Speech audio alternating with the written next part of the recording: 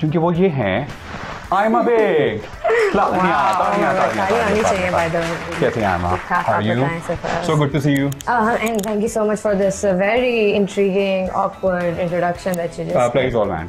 Pleasure all mine. Sure. Just not to create any more further awkwardness. मगर आपके कान पीके जैसे हैं. What the hell? I actually asked you not to mention that. तो बस देख लें आपने जैसे कहा. Okay, nobody's ever said that to me by the way. ये मेरे दिमाग में ये चीज़ है. और माशाल्लाह बहुत अच्छी लग रही हैं. By the way, we're matching. We're kind of like sort of like matching. Pink Floyd अगर आपने टी-शर्ट नोट किए तो it's about. Oh my God, yes, it is Pink Floyd. That's really cool. देखो मैं काफी काम कर रहा हूँ क्योंकि मैं 80s में पैदा हुआ था तो I'm still trying to be learning. I think you're wrong here. क्या? I think you should say 70s. That's true. Yeah, age is just a number. And as they say, life begins at 40 और मेरी तो अभी शुरू भी नहीं हुई. And when you become 40, I don't want to say this. Yeah. खैर यार काफी ऐसे बाद में और आप मिल रहे हैं अभी 3 दिन पहले मिले थे 2 दिन पहले मिले हैं हाँ तो हाउस लाइफ क्या चल रहा है बस चल रही है यार life doing some projects doing whatever that I do honestly we've seen you and you have like really worked hard Thank you. She's an inspiration by the way you have seen me बचपन से मैंने यार मतलब मैं आपके दादा के साथ वॉक पे जाता था मैं क्या पेंशन लेने जाता था यार मतलब मैं आपकी तारीफ कर रहा था मैं कह रहा था कि you've created a space for yourself और I'm sure कि काफ़ी consistent hard work होगा आपकी पेरेंट्स की blessings होंगी कोमल का बड़ा रोल होगा जो आपकी मैनेजर हैं और आपको पता तो है ये सारा पेड कंटेंट है कोमल का चेक मिल जाएगा by the way तो क्या ये सच्ची बात है क्या ये बात क्या बात कि चेक मिल जाएगा नहीं ये बात जो मैंने स्टोरी आपको सुनाई है कि सबका सपोर्ट है एंड एवरीथिंग अब या एवरीबॉडी सपोर्टेड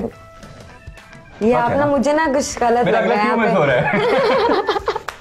हाँ सच है यार सच से याद आया मुझे लेकिन मैंने खुद ही निकलवा लिया है सच से याद आया मुझे मुबशर लकमान कैसे हम भूल सकते थे और जहाँ तक मुझे याद आता है बहुत ही ये मतलब you did your first song with him. Yes, I did. और for all the musicians and composers काफी clever strategy है कि एक anchor composer के साथ एक पहला गाना करना.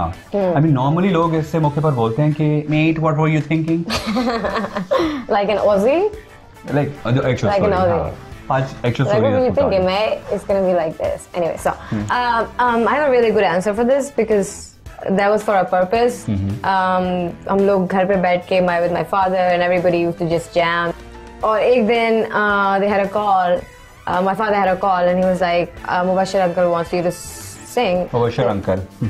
Yeah, that's what I call him. ठीक है. Alright, नहीं say that's okay. He is my uncle. Mubashir नाना भी बोल सकती थी मगर कोई बात नहीं. जी हाँ जी. Anyways, continue. Okay, whatever. This is awkward. Okay. Uncle सरगम याद आ गया ना मुझे. तमाशा क्या नहीं. Continue. हाँ जी. Yeah, तो मुबशिर अंकल ने कॉल किया and बोला कि why not ask Aima to sing this song for cancer patients so that we can collect some money for terminal cancer patients. And then हमने सिर्फ target रखा था for 80 patients and then it turned out to be for like 100 something patients. माशाल्लाह. मतलब इससे अच्छी बात क्या हो सकती है कि इंसान ने अपना करियर ही इतना स्टार्ट किया और एंड भी एपिक शो पे आके नहीं अल्लाह ताला और तरक्की दे. But honestly ये तो बहुत अच्छी बात है. ये तो लोगों को नहीं पता था मुझे भी नहीं पता था कि आपको नहीं पता था वैसे यूजुअली लोगों को अगर अभी दोबारा किसी कॉज के लिए वो आपको कॉल करें और अब आप माशाल्लाह एक बहुत बड़ी स्टार बन चुकी हैं तो would you do another song with him? Or would you consult Komal? I would actually because we look alike. Komal and I we pretty much look alike. So मैं उसको बोलूँगी कि यार जाओ तुम let's just I'll sing the song but you act and give. अच्छा visual वो होगा voice. Visual yes you know that's a very smart move. एक और clever strategy. I have learned few things. आपकी चाय कैसी है? अच्छी है वैसे सरप्राइजिंग क्या बोलते हैं T शरप it's actually good because I'm not a tea person. I'm not even a coffee person. I'm not even a coffee person. I was just so sleep deprived, so I just wanted to like wake up my eyes, you know. But now आपने पहला सवाल ही इस तरह किया, introduction इस तरह का था कि I was like. नहीं अगर आप कहती हैं तो मैं कॉफी की ब्रेक भी दे सकता हूँ जैसे मुबशिर लकमान एक शो की ब्रेक देते थे. बिल्कुल दें. Take a break. अब आप एक आप भी थे. मुबशिर लकमान की में.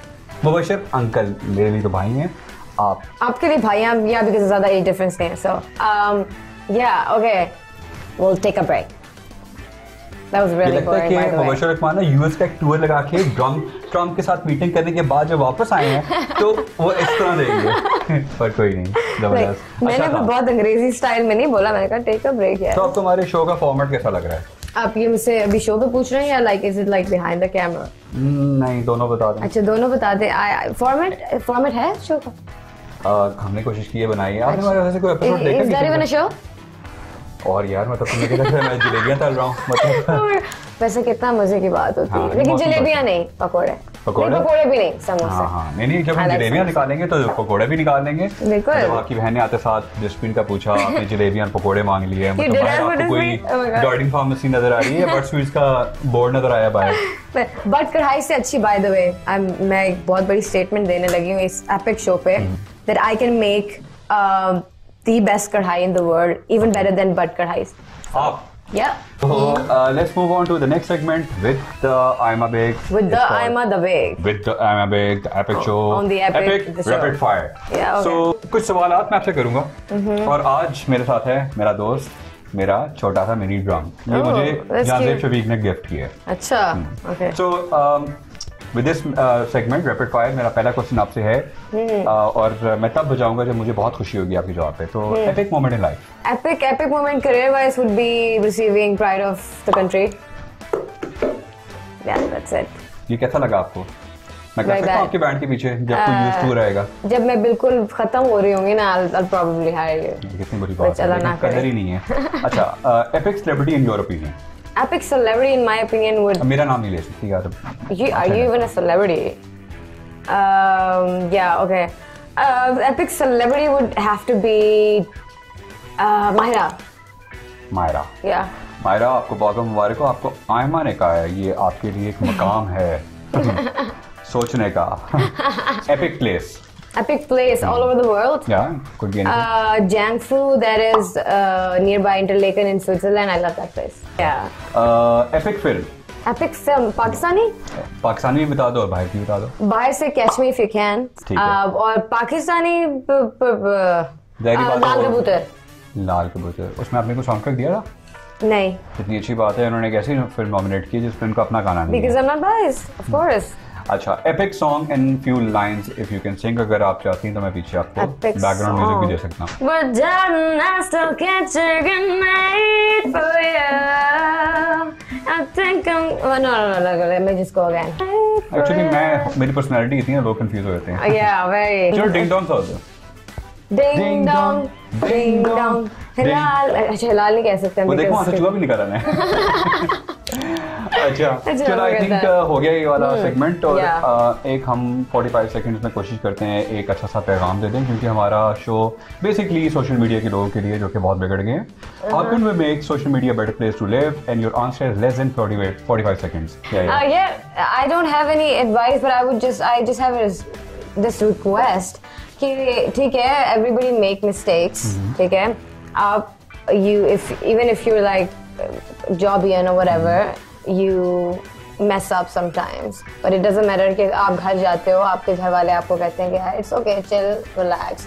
But when an artist and an entertainer वो कुछ इस तरह mess up कर देता है, तो the whole world is just like after them and like because you guys are public person. Yeah, but like then you don't know, consider them as human too, because they're also human, they have emotions, वो भी depressed या upset हो जाते हैं.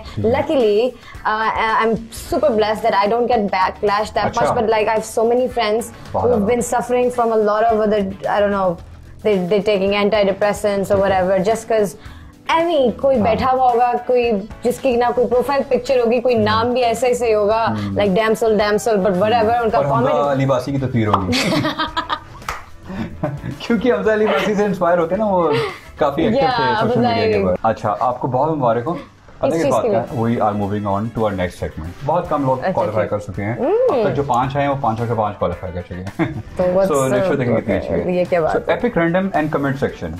So हाँ, कुछ हम उससे बात करना चाहेंगे।